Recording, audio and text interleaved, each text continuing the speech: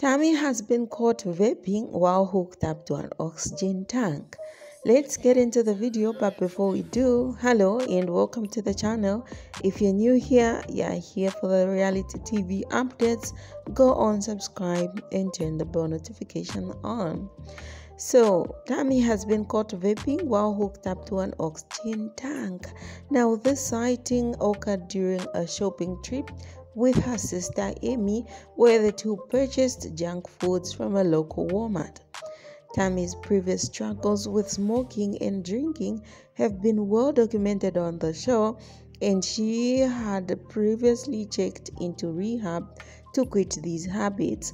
However, this recent relapse is a concerning development, especially given Tammy's current health situation.